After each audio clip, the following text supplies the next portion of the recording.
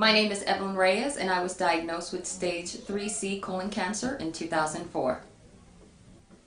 The first time I realized something was wrong was I was on vacation in the Dominican Republic with a very good friend of mine, and of course I was drinking all the Caribbean cocktails with coconut milk in them.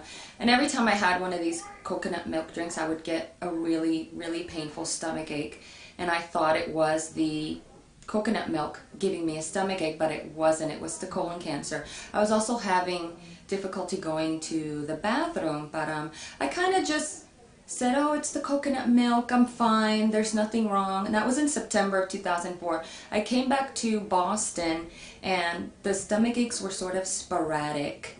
And then one day, the stomach ache just got really, really, really intense, like on a Monday. And then I called in sick to work that Monday, and then the next day I'm like, oh, I still don't feel right, and I thought I was constipated, and I called my doctor.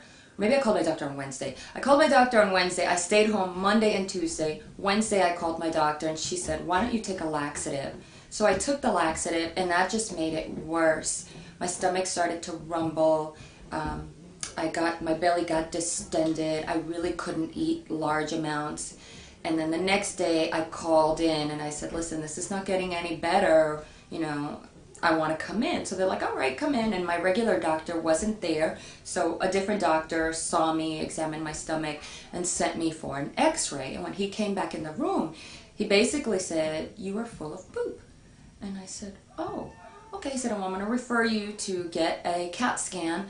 I go and I have the CAT scan. At this point, I haven't eaten anything all day long because I couldn't eat anything because I was so distended and bloated. I go and I have the CAT scan, and that was a nightmare because you have to drink all the contrast, and of course I couldn't eat anything, so I'm drinking this contrast with my stomach going crazy. And the technologist comes out after the CAT scan is done, and he says, you've got a tumor in your colon. And I was in so much pain and just so tired from the entire day of being in the hospital that I said, well, how are you going to get that out of there? And he said, operate. And I'm like, what? Operate? And then at that point, I was admitted into Brigham and Women's Hospital, and that just started off the whole slew of operations. And then after I had the operation to remove the tumor, then my doctor told me that it was cancer. Cancer has changed my perspective on life immensely. I've always been a very positive and direct person, but now that I've had cancer, it's just sort of intensified that, and I don't have a lot of patience for the dumb little things that worry some people, and I just don't worry myself about a lot of things. I sort of see the bigger picture, like I need to enjoy my life now because I don't know if I'm going to be here tomorrow. So I enjoy the moment. I treat myself really well, even though I've always, treated myself really well. I do the things that other people put off.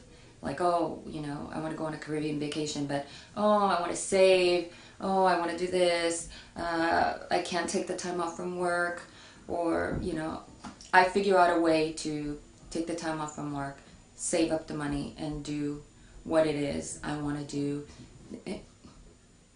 Cancer has just made me have such a sense of urgency, because I always feel like I'm running out of time. Like I don't have a lot of time left.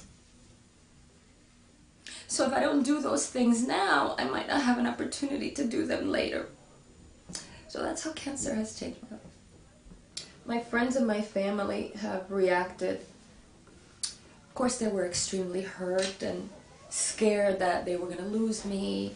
I come from a family where my mother is the center of everything, and I have an older brother, so it's basically just the three of us, and then our extended family. But everyone was very supportive. My mother nursed me through all my 4 surgeries, and my brother was there to make me laugh and, to tell me jokes, and my aunts were all there cooking and helping my mother to, do the things that she couldn't do so that she could spend time with me. And my friends have also been very supportive. I have a large group of friends, and I'm very, very social. So and this is an example of how they've been supportive. When I had my my chemotherapy, I had 6 months of chemo every other week, so there were 12 sessions. I made out a spreadsheet, and I told everybody, you know, the chemotherapy lasts about maybe 5.5 hours every other Wednesday, so I'm going to need people to come with me and stay with me. So I made out a schedule, and, you know, I sent out a massive email. I said, these are the times, these are the dates. I need to know who's going to come on what day. And then the bottom said, this is what you do. You know, feel free to bring me snacks and magazines and books, and, you know, a foot massage here and there wouldn't hurt. And all my friends did that. They all came. They took time off from work. And sometimes I'd be just so tired that I would fall asleep on them in the middle of a sentence. And, you know, when I woke up, they were still there.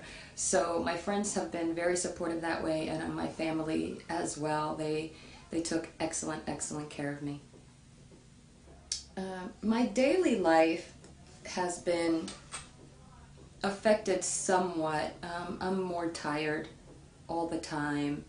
I don't want to work anymore, but I have to because I need the health insurance, because I never know when the cancer is going to come back. But I find it difficult to be motivated to work. I want to do something else, and I find that it's sort of like a vicious circle.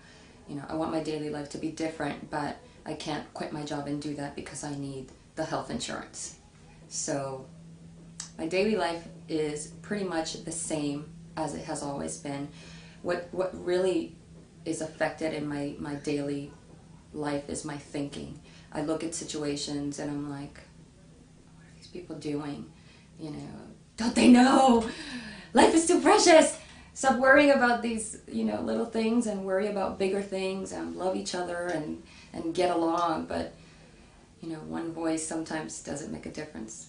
You know, I need more people to help me I need more people to think like me.